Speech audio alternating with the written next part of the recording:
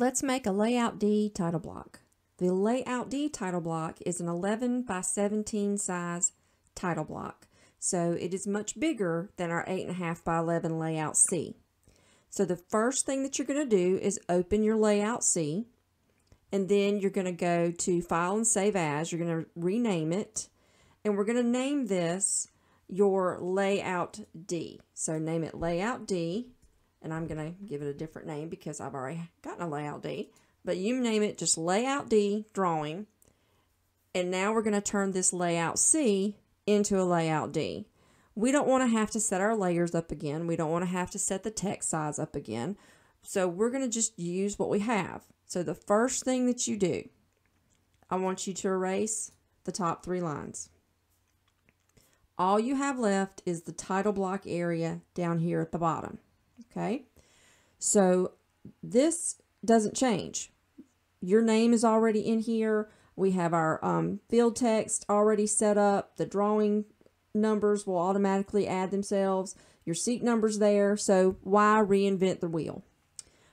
Okay, take this and we're going to rotate it.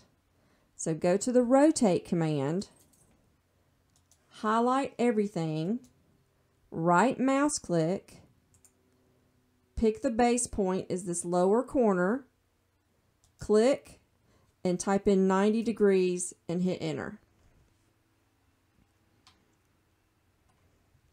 So we've just rotated our title block because this is a very long title block and the title block area is on the right hand side. Now we need to make the actual title block itself. So what you're going to do is I want you to go to the line command, make sure you're on the title block layer, go to the line command and pick this intersection above the school right there, and we're going to draw a line at the 180 degree, and it needs to be 15 3/8 long, 15.375. Enter. Okay.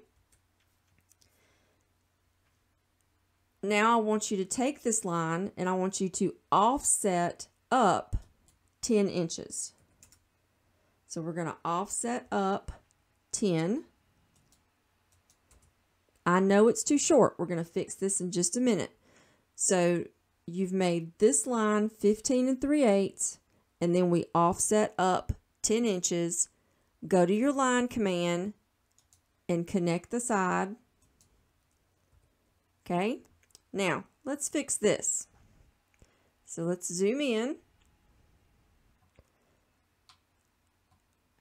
And we're going to move this down. So watch what I'm going to do. I'm going to go to move. And I'm going to pick over to the left. And I'm going to crossing window all 3 boxes. Right mouse click. Your base point is the upper left hand corner, and pull that down to your 10-inch offset line. If your date is too far over, you can just use your grip and move it down. Mine is fine. It doesn't need to be moved. These extra lines at the top, just go to trim and trim them off. Zoom extents. This is your new Layout D title block. If you look on your formula cheat sheet, the Layout D formula is in the lower right hand corner. It's the last formula on the sheet. So make sure you save, and this is your new Layout D.